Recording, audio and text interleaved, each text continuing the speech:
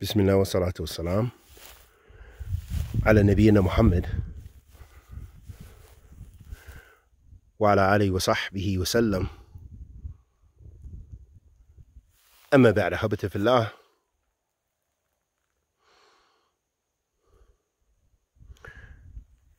As we talked prior to this about really the maratib al-Islam, that's what the ulama, they refer to it as the maratib al-Islam, meaning the levels of Islam that a person can be a Muslim into the fold of Islam.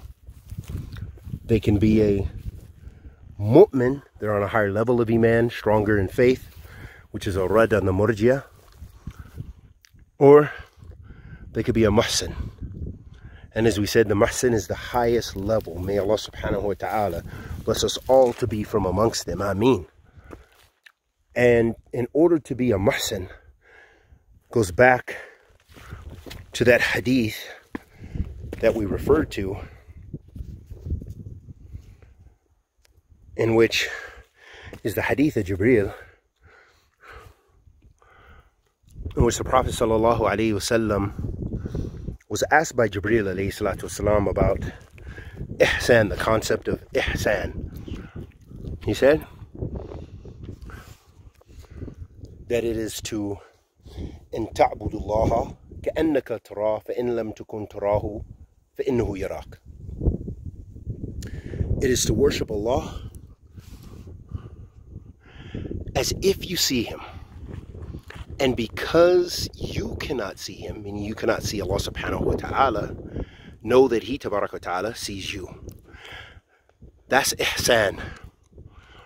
And the reason that's the highest level, because think about it, reflect. If you're on a level with your ibadah, in which you're always imagining and remembering that you're before Allah subhanahu wa ta'ala, you're always conscious of that. Because you are, I guess imagine is the inappropriate word. Because you don't have to imagine, but you realize, that's a level of realization, it's a level of consciousness, that you know through your dhikr that Allah subhanahu wa ta'ala is aware. Inna Allah la yakhfa alayhi shay'an fil ardi wa la fis sama'. Verily, nothing is hidden from Allah subhanahu wa ta'ala in the heavens and the earth. So when you realize this, you're conscious of this in your ibadah, and also in avoiding munkar. You can then understand and grasp that this is what it means to have an ihsan, and this is what it means to be a muhsin.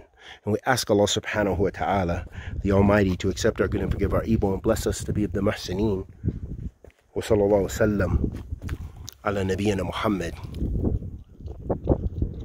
wa ala alihi wa sahbihi wa sallam.